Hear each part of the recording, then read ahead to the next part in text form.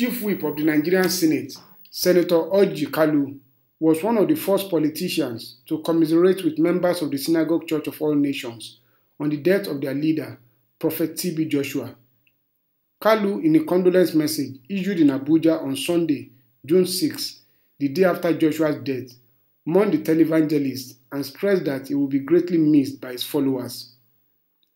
Joshua will be remembered as a notable spiritual leader with passion for empowering the poor and vulnerable in the society, Kalu said.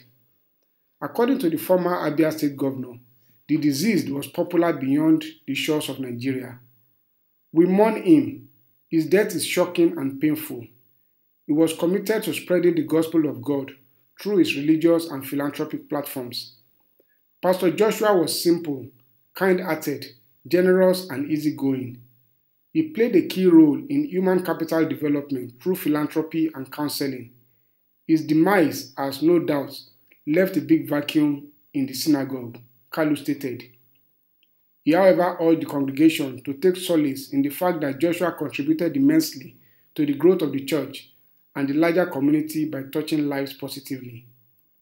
He also conveyed his condolences to the government and people of Ondo State over the loss of their son and prayed for the eternal repose of his soul.